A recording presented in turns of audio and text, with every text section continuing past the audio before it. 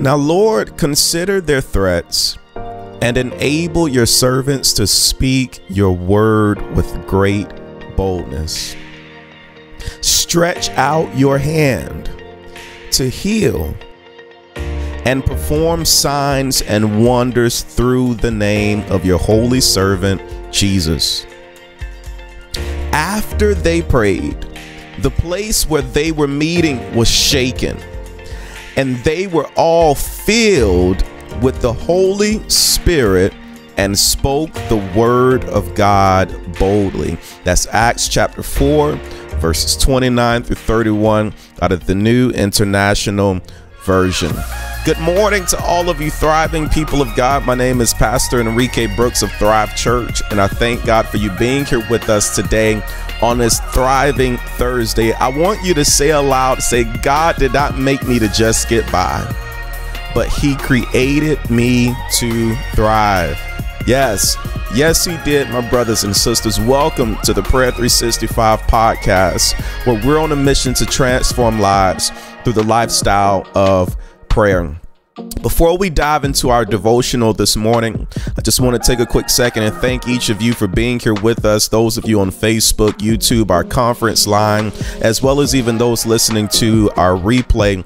We celebrate your presence. While you're here, I do encourage you to hit the subscribe button, the like button, the share button.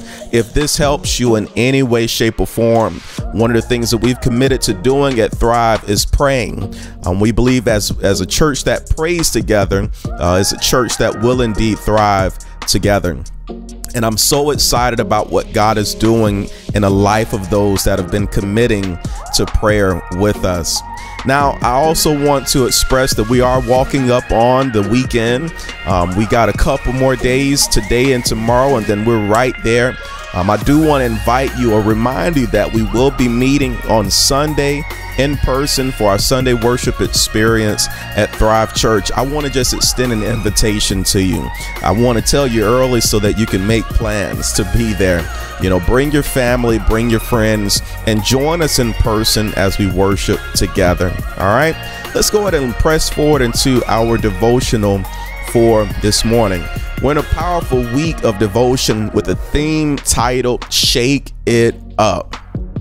I want you to speak out loud this morning and say, Lord, I give you permission to shake up my life. Oh, come on here. I want you to say that one again. Say, Lord, I give you permission to shake up my life. Amen. You see, the thing is, we often pray, but then when God answers the prayer and a shaking occurs, oftentimes we say, well, whoa, I didn't sign up for this. But you must understand that there's a great thing that's happening or following that shaking that you are enduring. Amen. When the saints of God were praying and while they were praying, or after they prayed, I should say, understand that the place where they were meeting, it was shaken, and then they were filled with the Holy Spirit. Now, this week, we've been working on this theme, and we declared that on day one that God is shaking it up in order to stir it up. Yes, he's stirring up his people, because we cannot be settled, my brothers and sisters. Why? Because the work is not finished. It's not finished at all. And then, my brothers and sisters, understand that today or yesterday we said that it's only a threat. When the believers were praying, they said, Lord, consider the threats that are up against us. Consider the things that we see here. And they said, Lord, consider what we're going through, but understand that it was only a threat. And a threat is there to invoke fear about a possibility and not a reality. Amen. Now, today, what I want you to know, my brothers and sisters, is that there is a second wind. Yes. Today, we're going to talk about the second wind. During the 2020 Olympics, something special happened. There was a race of the women's 1500 meter race, and a woman by the name of Sifan Hassan, she's from the Netherlands. She was running along with the rest of the pack, and all of a sudden someone tripped and fell. She tried to jump over that person, but she failed to do so, and she fell also. She tried to jump over them, but she failed and she fell right along with them. But what happened after this is what shocked the world. She got back up. She finds herself in second to last place. But then she begins to run harder and stronger and faster than what she was before she fell down on the ground. Now, she came up on the first person. She passed them. Then she comes up on the next person. She passed them. May I note for you that this was during the last lap of the race that she fell. But she got up, and before you know it, she passed 11 people and finished the race in first place. My brothers and sisters, after the race, she told a reporter, Safan said, "I cannot believe it." She said, "I used all of my energy this morning and I was kind of tired. I couldn't believe what really happened or that happened." She said, it was terrible when I tripped. It was terrible when I tripped. Yet she got up and not only finished the race, she won. My goodness. If you've ever been a runner, then you know what Safan found when she hit the ground or when she got up from the ground. She found a second wind. I want everybody to say that aloud. A second wind. Oh, yes, I see y'all already talking or putting it in the chat. Good morning, Sister Tierra. Already putting it in the chat. Yes, a second wind. She found a second wind when she got up from the ground. You see, a second wind, my brothers and sisters, hallelujah, is a new strength or renewed energy. A second wind is new strength or renewed energy. One definition says that a second wind is a person's ability to breathe freely during exercise after have been out of breath. Now, when Safan fell, most believe that her chances of winning were next to impossible. They just wanted to see her finish.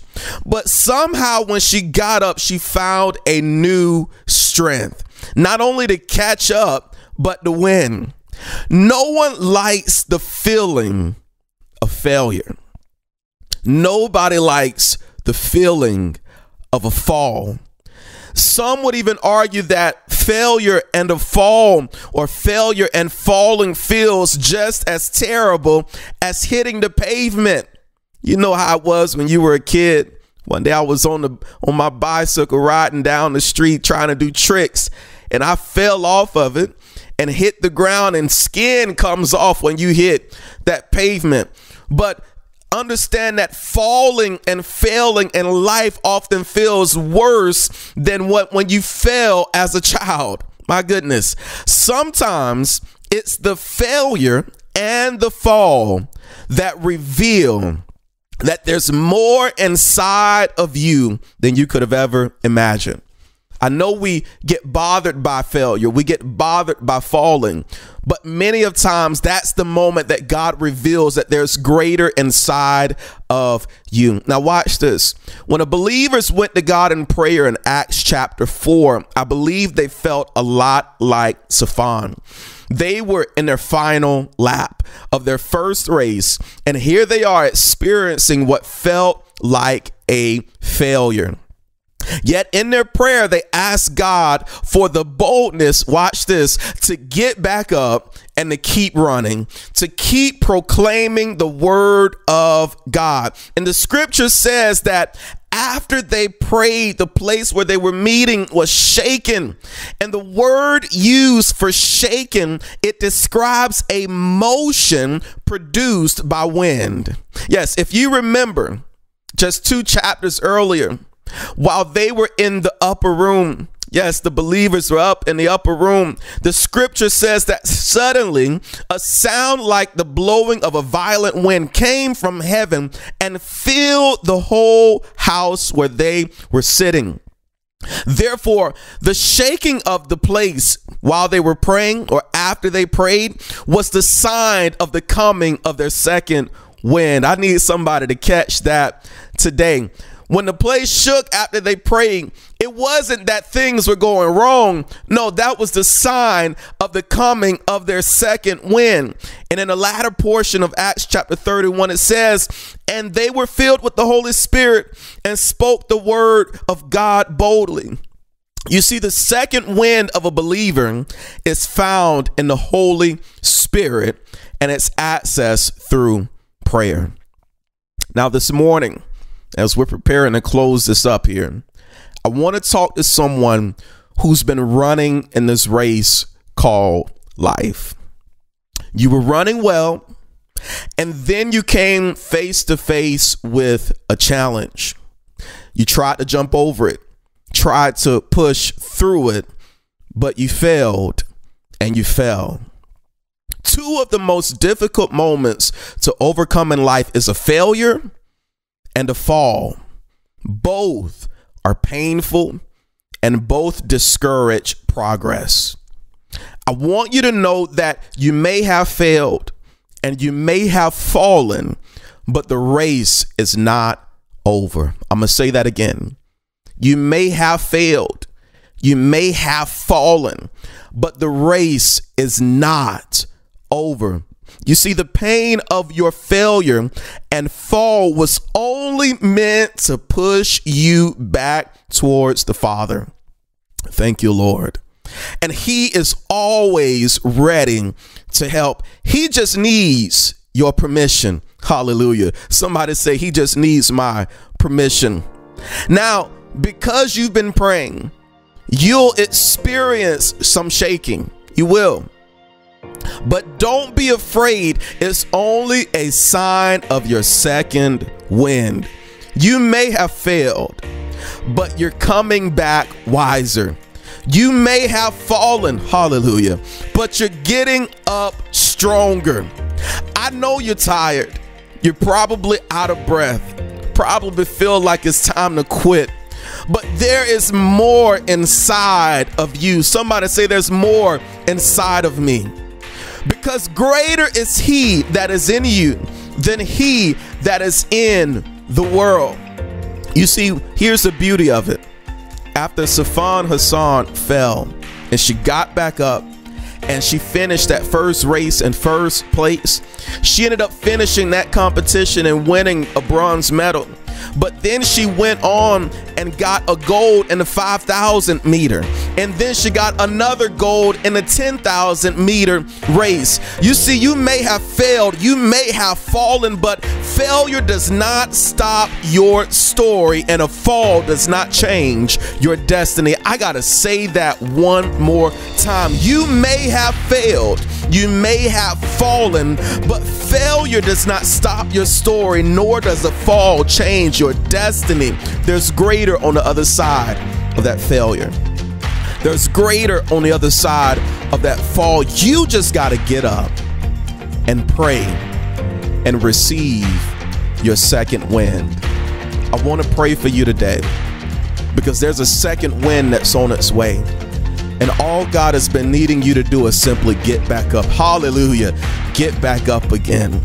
And today somebody's strength is about to be renewed and you're about to receive your second wind. Father, we thank you today on this thriving, hallelujah, thriving Thursday. Lord, you are the one that breathes life, hallelujah, into us. Father, you are our strength that is perfected in our weakness. And God, we bless your name today. Father, forgive us of our sin.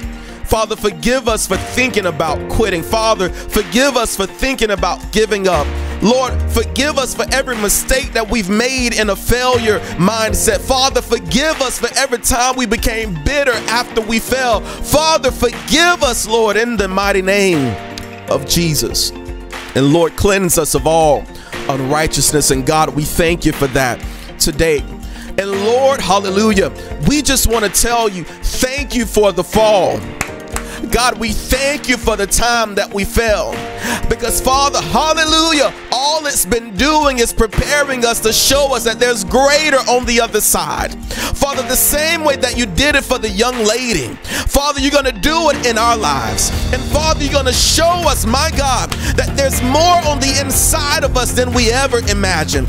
Father, today my prayer is that you would breathe life into your children today. Father, I pray that, God, that we would sense a shaking and not become afraid, but we would sense the shaking and get excited, because our second wind is on the way. Father, bring your spirit amongst your people. Father, fill us afresh. Father, baptize us again, because Father, we need a second wind. Father, life has been beating us up. Father, situation and circumstances have been beating us up, but Father, we need a second wind in this season. And God, we thank you for it in the mighty name of Jesus. My brother is going to run faster than what he did before. My sister is going to run stronger than what she did before. Father, we're not going to quit. Lord, we are getting back up so that you can fill us with the second wind. And Lord, as we close out this prayer, we pray the way that Jesus taught us to pray. And we say, our Father who art in heaven, holy is your name. Yes, Lord, your kingdom come. Father, your will be done in earth as it is in heaven. Lord, give us this day our daily bread, and forgive us our debts as we forgive our debtors. And Lord, lead us not into temptation, but deliver us from the hand of the evil one. For yours is the kingdom, the power, and the glory forever. And all of God's children say, amen. God bless you all. My name is Pastor Enrique Brooks of Thrive Church, and I thank God for you being here with us today on this Thriving Thursday. Remember, God did not make you to just get by. He didn't make you to barely make it, nor to struggle or strive, but he created you to thrive. So I encourage you, get back up. Keep praying, because your second wind is on the way. I love you. God bless you. I'll see you tomorrow at the same time. Take care. Bye-bye.